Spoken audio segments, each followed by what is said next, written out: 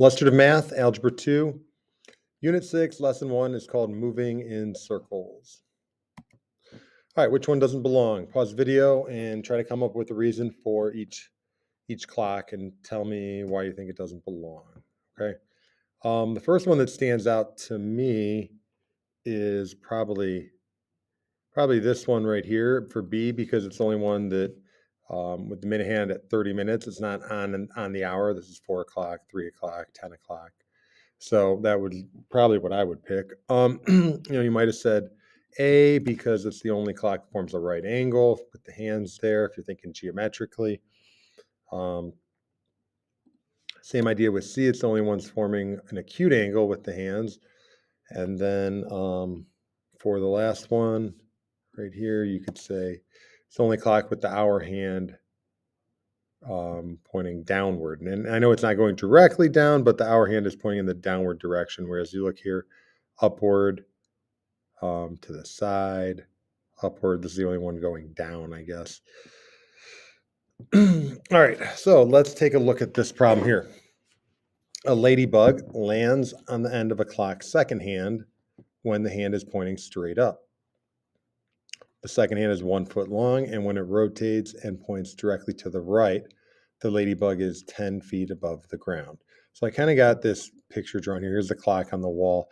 It's obviously not drawn to scale if my radius is 1, or my second hand is 1, and then it's 10 feet above the ground when it's to the right. But you kind of get the idea here. This is 10 feet from when it's to the right to the ground. Okay, so how far above the ground is the ladybug after 0, 30, 45, and 60 seconds have passed? So 0 seconds, it starts, let's see, let me read this again.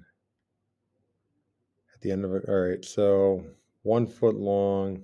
So it starts up top, but when it's to the right, it's 10 feet above. So the radius is 1, remember? So at 0 seconds, it's 11 feet above. At 30 seconds, it's kind of like down here. So it's really 10 minus 1. So that would be 9. 45 seconds, it's back up to where it started, or back up to where it's exactly 10 feet above. So that would be at 10. And 60 seconds, it's back up to where I started. So it's going to be back up here at 12. So it's really 10 plus the one foot. So it's going to be 11 again. And then it's going to kind of repeat the whole thing over and over again. So, all right. So the next thing says, pause here for class discussion. So obviously the maximum height is going to be when it's up here at 12. That's going to be 11. Maximum height of 11 feet. And a minimum height is when it's down here at the bottom. Down here, that's going to be 9. And anything in between would be between 9 and 11 feet. So if the ladybug stays on the second hand of the clock, it will continue going around. So it's going to kind of repeat. It's going to kind of, get back up here to 11. Then it's going to start decreasing. It'll be, the minimum will be at 9. And it starts increasing. It gets higher, back to 10 at the middle, all the way up here at the top. You're back at 11 feet. Estimate how far above the ground the ladybug is after 10, 20, and 40 seconds. So 10 seconds are right there. A little bit greater than 10, not quite at 11, not halfway. I'd say, I don't know, maybe it is halfway, actually, if you look here.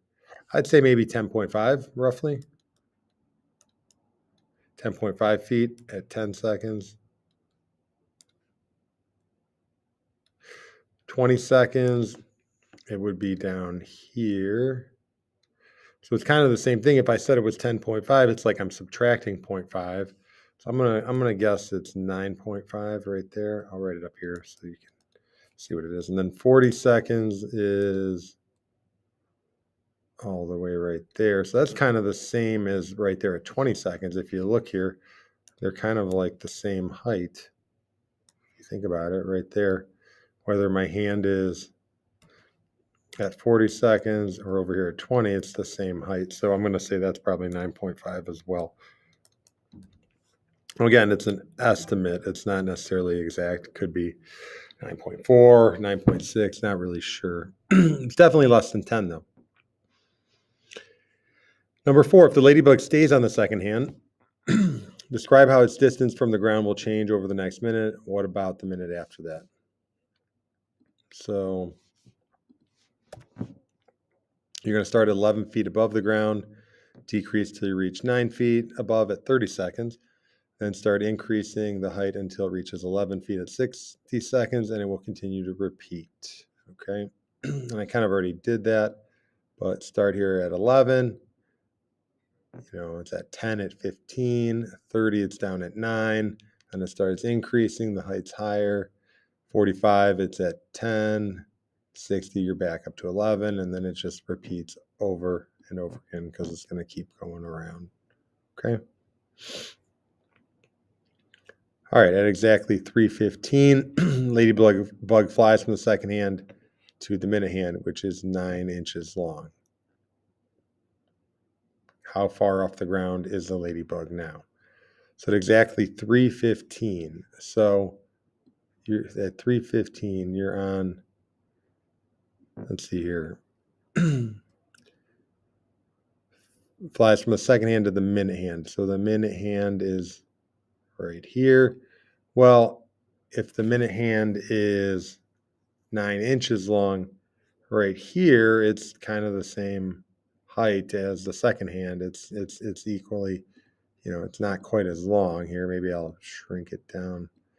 Second hand's a little bit longer than the minute hand. So maybe if I make it like that, still the same height, whether it's, I'll put another hand here in a different color. Let's see here. Maybe the second hand is in blue right here. If it's longer, it doesn't matter. The height's still the same. It's going to be 10 at 3:15. So, so this is going to be right here. It's going to be 10 feet. Okay. One more. At what time will the ladybug be at that height again if it stays on the minute hand? Be prepared to explain your reasoning. So the minute hand was my red one here. Let me just swing that over. I got to get back to the same height. It's right here at 45. So that's 30 minutes later. So at 3:45. Okay. All right. What do you need to find the location of point P marked on the clock? Okay. What would you need to find? Well, we would need to know how high the clock is off the ground. Maybe a ruler. The radius would be helpful. Something to measure from, maybe some type of scale. Those all would be helpful. All right. All right, work with the partner to determine how they can calculate the y-coordinate of point P. So the radius is 4. We know the x-coordinate is 3. Let me, let's see here. Can I draw a triangle here? Let's do this here. If I were to make this into, I don't want an arrow in there. If I can make this into a right triangle here, if I look here, this is my right triangle. I'll highlight it. Right triangle. The hypotenuse is 5. The radius is, the x-coordinate is 3 because you can get it right there from the coordinate on there. We would need to find the y-coordinate. So couldn't I just do a Pythagorean theorem? 3 squared plus y squared equals 5 squared.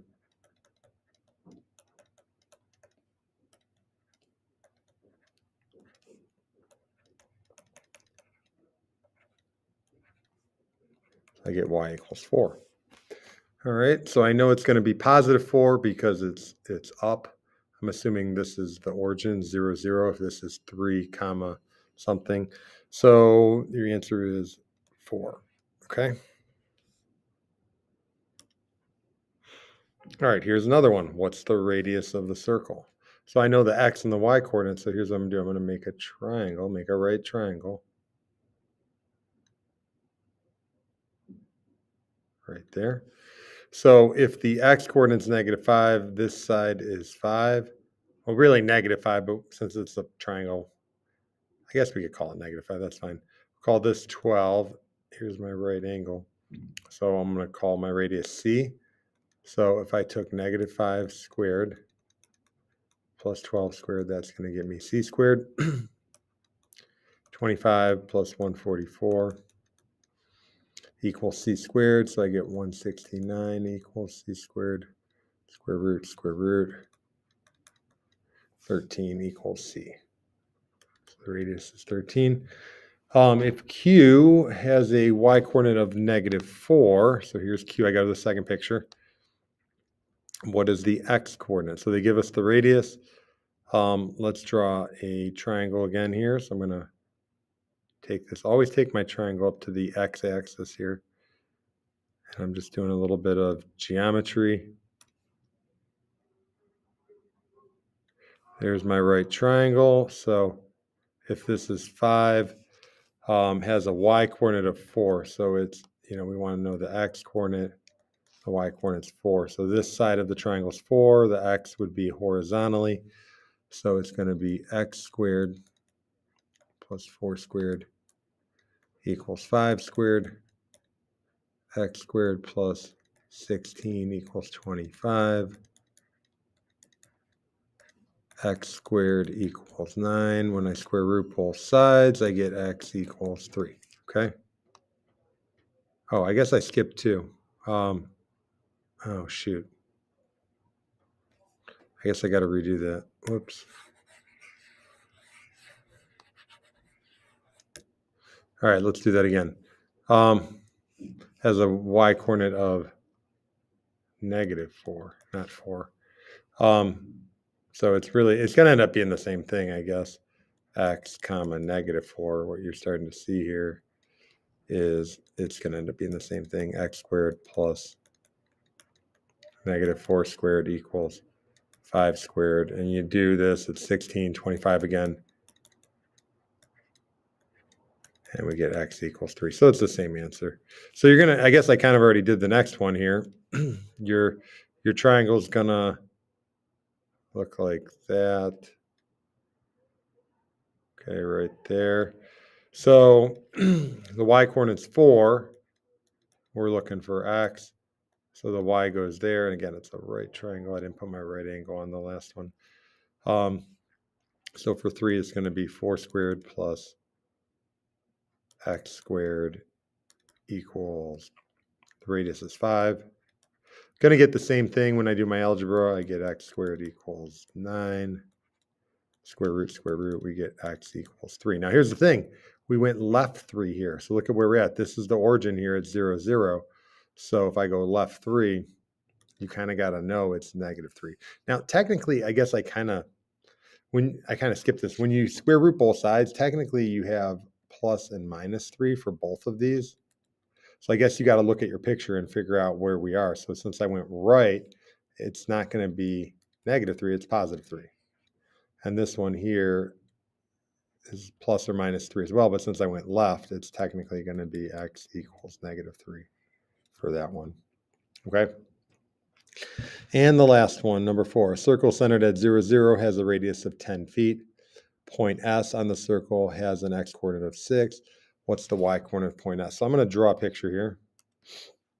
They didn't give us a picture for this one, so here's my xy. There's 0, 0. I'm going to put the circle right here. All right, it has a radius of 10. Point S on the circle has an x-coordinate of 6. So that means I go to the right, 6. 6, comma, we don't know the y-coordinate. So the radius is 10. So kind of means like a little bit past halfway here. If the radius is 10, I could actually have 2 different points here. Okay. These points here could be 6 to the right if this is 6 on the x-axis, and this would obviously be 10. You could have two different spots there. It could be in either one of those. So I'm going to do 2 triangles. The only difference is you're going to end up actually having the positive and the negative, like we had on the last ones. We won't choose one. We'll actually just have both. So if this was my triangle right here, let me highlight it here so you know what we're looking at. So that's my triangle. Radius is 10. The x-coordinate is 6. We want to find the y-coordinate. So that's going to be 6 squared plus y squared equals 10 squared. 36 plus y squared equals 100. Ends up getting me y squared equals 64. And when you square root, you kind of have to have a plus and minus there. So here's the thing. The plus is up here. This is going to be at positive 8. So this is 6, positive 8. And then this point down here, if I drew the same triangle, this would give me 6, negative 8 down there. So I guess you have two answers there. It could be 8 or negative 8 in that case. Now, if they told you which quadrant it's in, like if they said, oh, it's in quadrant 1, or it's in quadrant 4, okay, they always use Roman numerals for quadrants, then you could figure out which sign it was. Quadrant 4 would be negative 8. Quadrant 1 would be positive 8. All right, consider what is true about x and y coordinates of the ladybug if the clock is centered at 0, 0. So obviously, what is true about x and y coordinates? So, they are going to repeat as the ladybug travels around the clock. What else? They will reach a maximum at 12 and a minimum at 6 on the clock.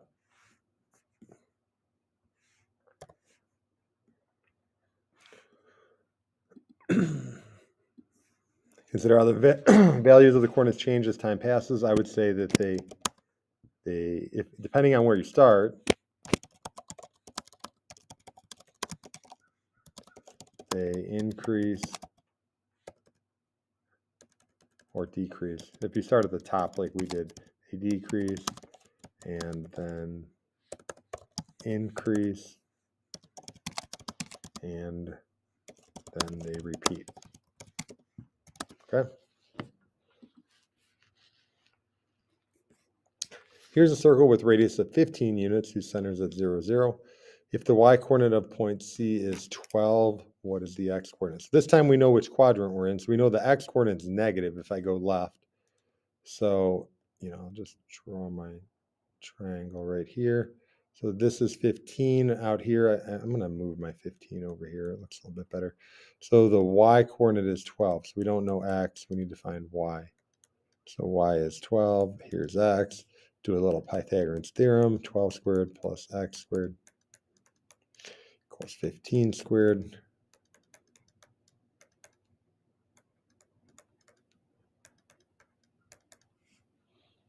Let's see here. 225 minus 144. I think that's 89. Or 81, I meant to say. Square root, square root. So x equals, technically it's plus or minus 9, but since I went left, we know that it's going to be negative 9. It would have to be the coordinate. It'd have to be this point right here would be negative 9, 12. Okay? Name two other points that must be on the circle. Well, if I move that point down here, this would be pretty much the same x-coordinate. It'd be negative 9, but now it's down here at negative 12. That would work. If I move that right here, so it's the same height here, that would be positive 9, positive 12. So here's another point, and technically if I went down here, it'd be positive 9, but negative 12 down here. Okay, so I named 3 extra points, okay, because I wanted to try hard there. Okay, I think that's it. Hopefully you enjoyed this video. Thanks for watching, and we'll see you next time.